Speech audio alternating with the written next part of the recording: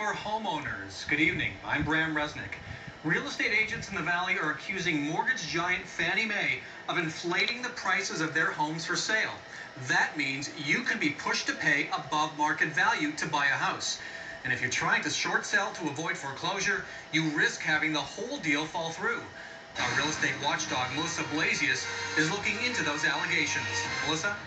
Bram, pretty much everyone in the Valley wants to see home prices keep rising, but no one wants to overpay if they're buying, and that has a lot of distressed homeowners with Fannie Mae loans feeling stuck.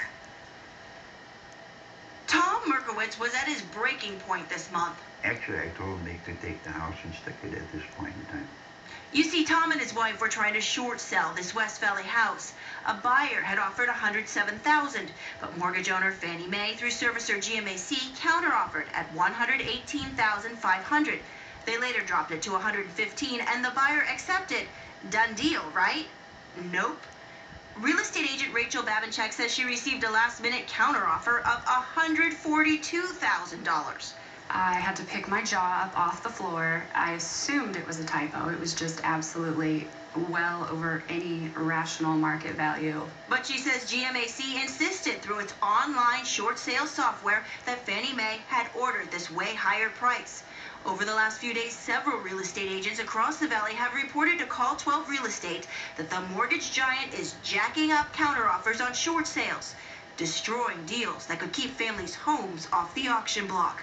And Fannie insists on trying to get 15, 20, 25% more, or they'll just foreclose on the house. Fannie Mae defended its pricing in a statement saying, as home prices have rebounded, we have been able to achieve higher prices for both REO and short sales. If an offer doesn't reflect the value of a home, a counteroffer can be expected.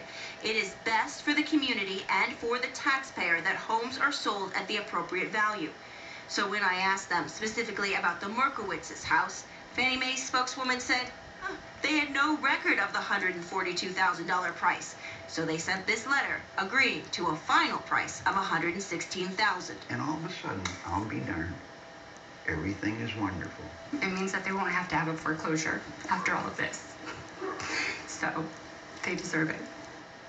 So Fannie Mae indicating what happened to this couple was some kind of fluke and that its pricing is in line with market value. However, there are still a lot of real estate agents who say that Fannie Mae is wanting too much for homes in the Valley. If you feel like Fannie Mae is wanting too much for your house, email me at realestate@12news.com.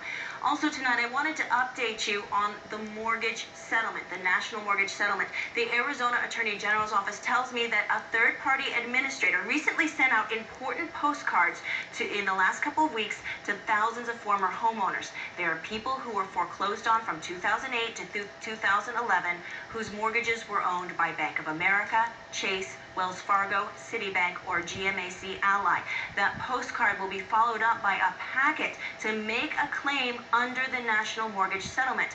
The AG's office wants you to know these are legit, not junk mail, and you could qualify for a payment of a couple $1,000s.